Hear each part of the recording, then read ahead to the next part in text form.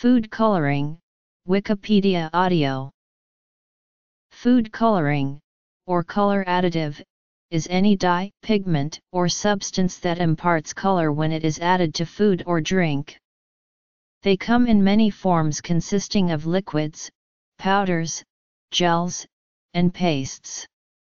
Food coloring is used both in commercial food production and in domestic cooking. Food colorants are also used in a variety of non-food applications including cosmetics, pharmaceuticals, home craft projects, and medical devices. People associate certain colors with certain flavors, and the color of food can influence the perceived flavor in anything from candy to wine. Sometimes the aim is to simulate a color that is perceived by the consumer as natural, such as adding red coloring to glacé cherries, but sometimes it is for effect, like the green ketchup that Heinz launched in 1999. Color additives are used in foods for many reasons including the addition of colorants to foods is thought to have occurred in Egyptian cities as early as 1500 BC, when candy makers added natural extracts and wine to improve the product's appearance. During the Middle Ages, the economy in the European countries was based on agriculture, and the peasants were accustomed to producing their own food locally or trading within the village communities. Under feudalism, aesthetic aspects were not considered, at least not by the vast majority of the generally very poor population. This situation changed with urbanization at the beginning of the modern age, when trade emerged, especially the import of precious spices and colors. One of the very first food laws, created in Augsburg, Germany, in 1531, concerned spices or colorants and required saffron counterfeiters to be burned. Purpose of food coloring. With the onset of the Industrial Revolution, people became dependent on foods produced by others. These new urban dwellers demanded food at low cost. Analytical chemistry was still primitive and regulations few. The adulteration of foods flourished. Heavy metal and other inorganic element-containing compounds turned out to be cheap and suitable to restore the color of watered-down milk and other foodstuffs, some more lurid examples being sellers at the time offered more than 80 artificial coloring agents, some invented for dyeing textiles, not foods. To make food more attractive, appealing, appetizing, and informative, offset color loss due to exposure to light, air, temperature extremes, moisture and storage conditions, correct natural variations in color, enhance colors that occur naturally, provide color to colorless and fun foods, allow consumers to identify products on site, like candy flavors or medicine dosages. Thus, with potted meat, fish, and sauces taken at breakfast, he would consume more or less Armenian bole, red lead, or even bisulfuret of mercury. At dinner with his curry or cayenne he would run the chance of a second dose of lead or mercury. With pickles, bottled fruit and vegetables he would be nearly sure to have copper administered to him, and while he partook of bonbons at dessert, there was no telling of the number of poisonous pigments he might consume. Again, his tea, if mixed or green, he would certainly not escape without the administration of a little Prussian blue. Many color additives had never been tested for toxicity or other adverse effects. Historical records show that injuries, even deaths, resulted from tainted colorants. In 1851, about 200 people were poisoned in England, 17 of them fatally, directly as a result of eating adulterated lozenges. In 1856, Mauveine, the first synthetic color, was developed by Sir William Henry Perkin, and by the turn of the century, unmonitored color additives had spread through Europe and the United States in all sorts of popular foods, including ketchup, mustard, jellies, and wine. Originally, these were dubbed coal tar colors because the starting materials were obtained from bituminous coal.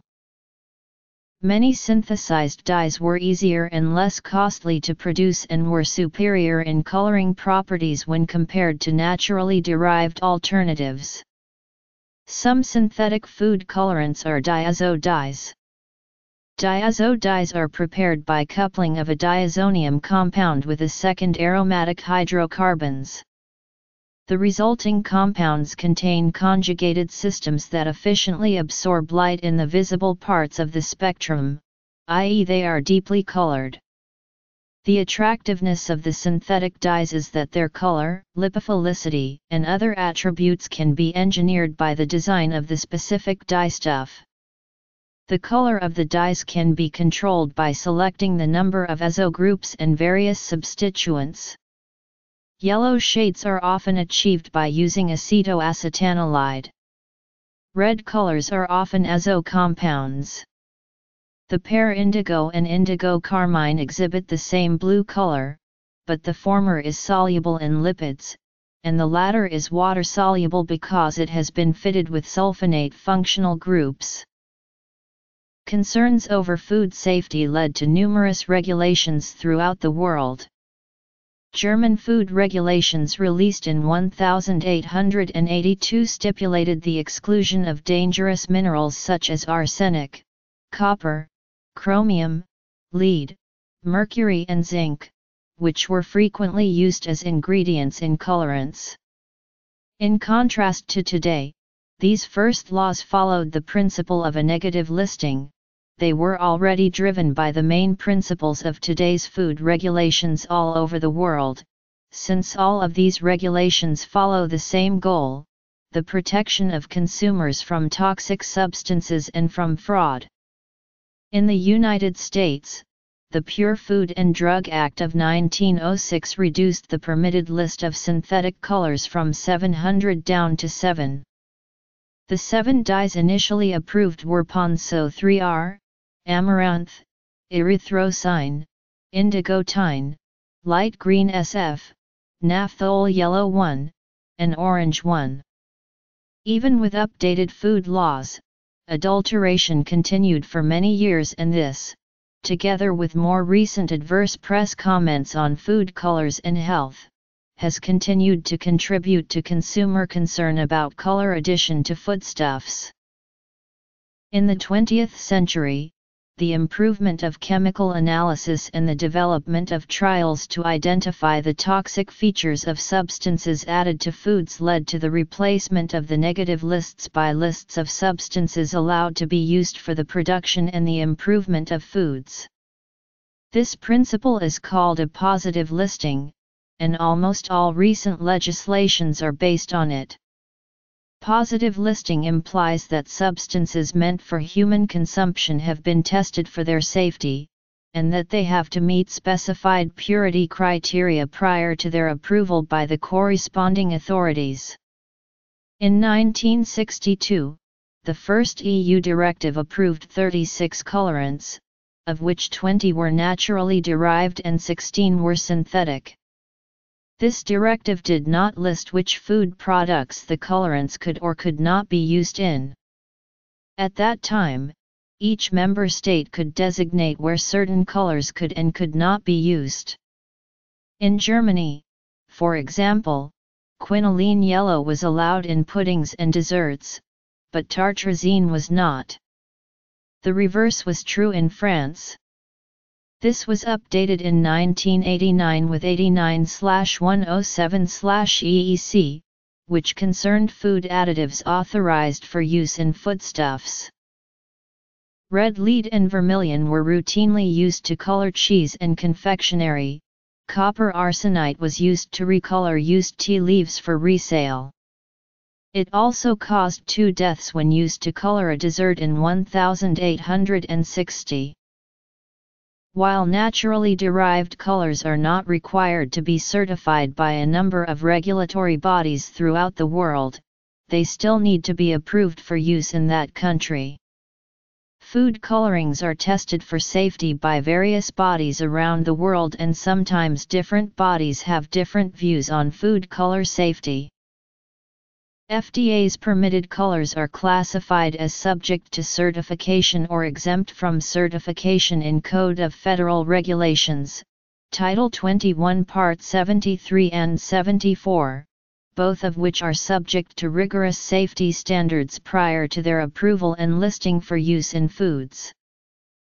Certified colors are synthetically produced and are used widely because they impart an intense, uniform color, are less expensive, and blend more easily to create a variety of hues. There are 9 certified color additives approved for use in the United States. Certified food colors generally do not add undesirable flavors to foods. Colors that are exempt from certification include pigments derived from natural sources such as vegetables, minerals, or animals. Nature-derived color additives are typically more expensive than certified colors and may add unintended flavors to foods. Examples of exempt colors include annatto, beet extract, caramel, beta-carotene, turmeric and grape skin extract. This list contains substances which may have synthetic origins, such as nature-identical beta-carotene. History of artificial food colorants. In the United States, FD&C numbers are given to approved synthetic food dyes that do not exist in nature, while in the European Union, E numbers are used for all additives, both synthetic and natural, that are approved in food applications. The food colors are known by E numbers that begin with a 1, such as E100 or E161b. The safety of food colors and other food additives in the EU is evaluated by the European Food Safety Authority.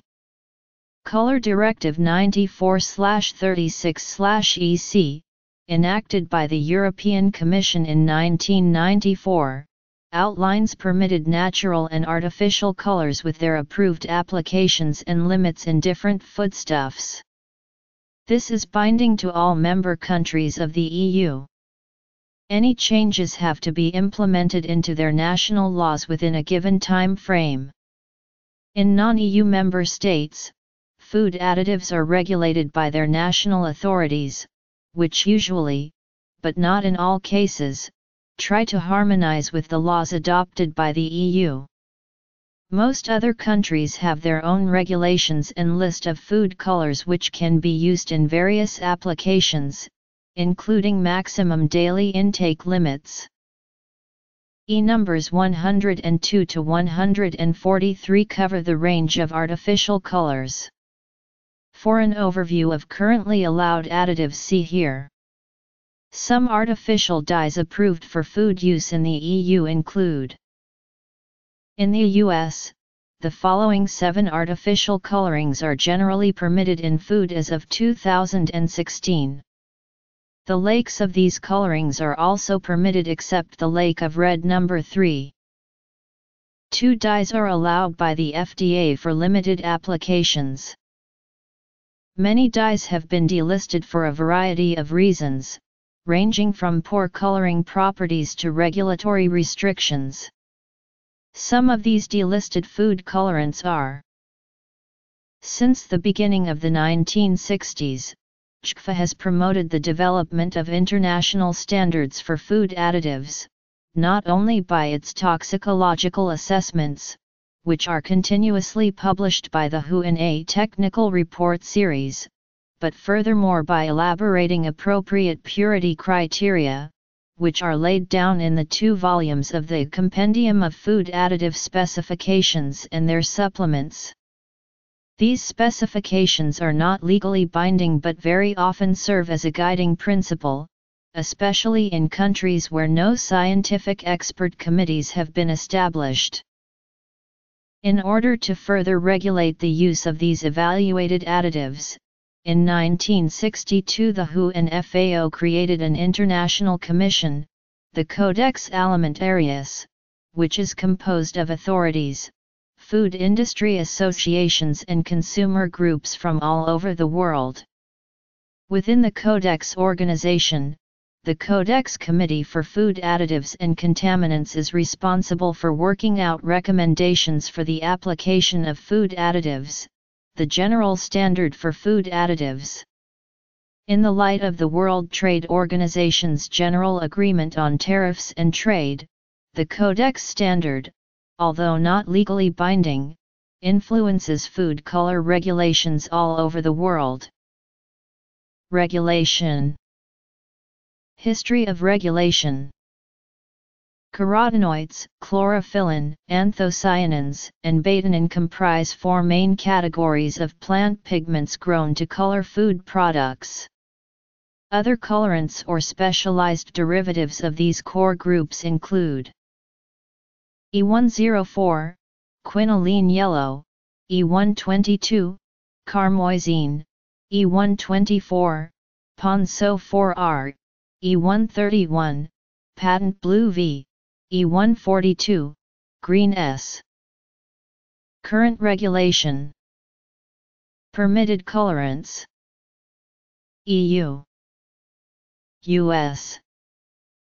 Global harmonization. Blue colors are especially rare. One feasible blue dye currently in use is derived from spirulina. FDNC Blue No. 1 Brilliant Blue FCF, E133, FDNC Blue No. 2 Indigo Tine, E132, FDNC Green No. 3 Fast Green FCF, E143, FDNC Red No. 3 Erythrocine, E127, FDNC Red No. 40 Allura Red AC, E129, FDNC Yellow No. 5 Tartrazine, E102, FDNC Yellow No. 6 Sunset Yellow FCF, E110. To ensure reproducibility, the colored components of these substances are often provided in highly purified form. For stability and convenience, they can be formulated in suitable carrier materials. Hexane, acetone, and other solvents break down cell walls in the fruit and vegetables and allow for maximum extraction of the coloring. Traces of these may still remain in the finished colorant, but they do not need to be declared on the product label. These solvents are known as carryover ingredients. Citrus red 2, allowed only to color orange peels, orange B, allowed only for use in hot dog and sausage casings. Widespread public belief that artificial food coloring cause hyperactivity in children originated with Benjamin Feingold, a pediatric allergist from California, who proposed in 1973 that salicylates, artificial colors, and artificial flavors cause hyperactivity in children. However, there is no evidence to support broad claims that food coloring causes food intolerance and ADHD-like behavior in children. 452 It is possible that certain food coloring may act as a trigger in those who are genetically predisposed, but the evidence is weak. FDNC Red No. 2 Amaranth, E123, FDNC Red No. 4, FDNC Red No. 32 was used to color Florida oranges. FDNC Orange No. 1 was one of the first water-soluble dyes to be commercialized, and one of 7 original food dyes allowed under the Pure Food and Drug Act of June 30, 1906. FDNC Orange No. 2 was used to color Florida oranges. FDNC Yellow No. 1, 2, 3, and 4. FDNC Violet No. 1. Natural food dyes. After concerns were expressed that food colorings may cause ADHD-like behavior in children, the collective evidence do not support this assertion.